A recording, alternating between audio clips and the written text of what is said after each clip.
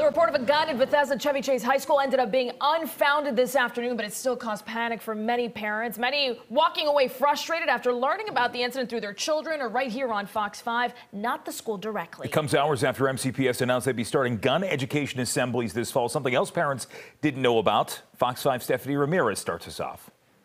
After the school went into lockdown, some students had messaged their parents. Those parents then showed up outside of the school here wanting to know more about what was going on.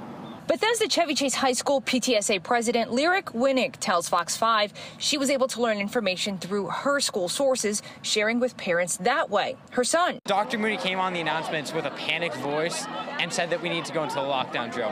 And that panicked all of us because we didn't know what was happening, and he didn't explain. Officials say at around 9:55 in the morning, the school's administration got a call from a parent whose student claimed they apparently saw a gun after some kind of verbal altercation broke out in a hallway. The lockdown began about 4 minutes later. The school system told us about 20 minutes after. Police tweeted about 30 minutes after. But Winnick says communication directly from the school didn't come for nearly an hour.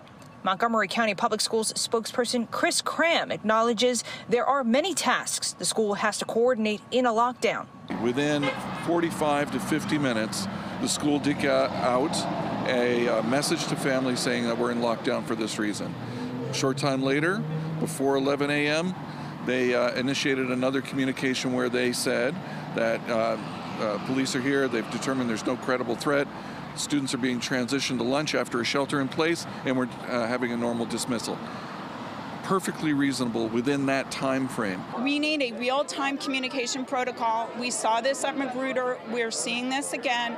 We need to get into the 21st century. Winnick says there should be a designated parent coordinator. I understand that in these type of situations, their main priority is taking care of students.